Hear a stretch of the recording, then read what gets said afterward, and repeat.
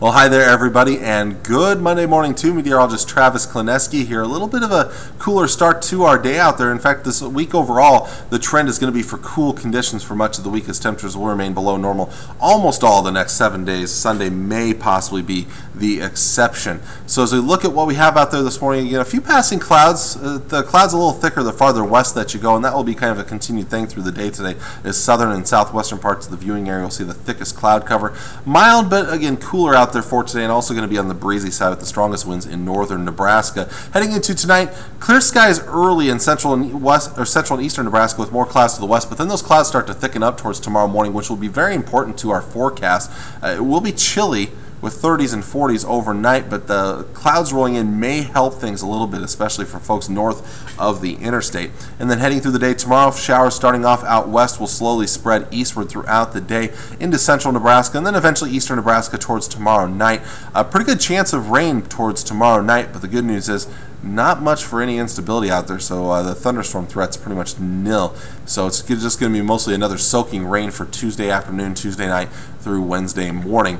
But it will be cool for tomorrow, especially the farther west you go with those showers moving in. We're looking at highs only in the 40s and 50s for your Tuesday. And then heading into tonight, before those showers come, I should say, we do have frost advisories in effect from 1 a.m. until 8 a.m. tomorrow morning in northern Nebraska, O'Neill, Ainsworth, Valentine areas, and that's where areas could drop into the 32 to 35, 36 range. Frost could be a possibility.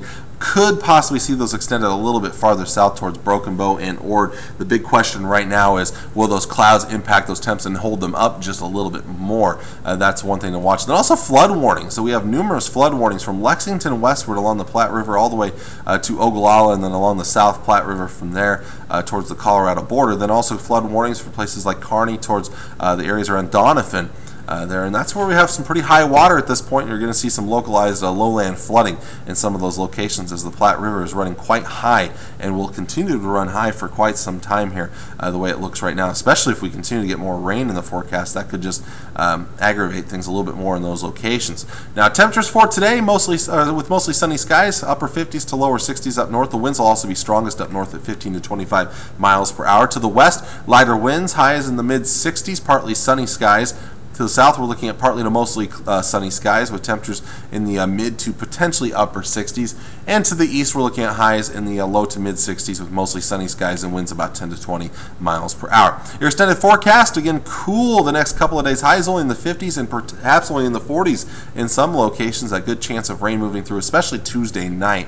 And those overnight lows, they'll be down around the 40-degree mark. Heading into Thursday, drier conditions for a little while, at least Thursday into Thursday night as we get back into the lower 60s. A cooler day again for your Friday with 50-50 chance of showers and storms. The better chance, I think, coming Friday night compared to during the day on Friday. Warming up through the weekend.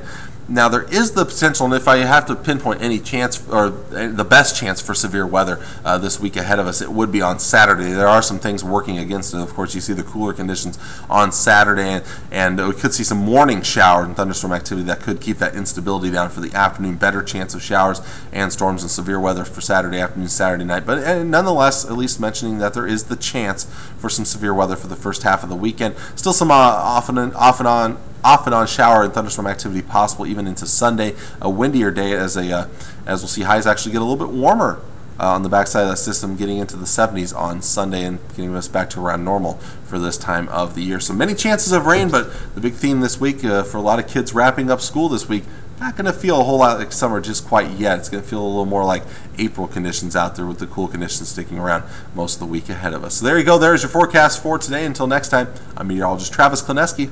Hope you have a great Monday.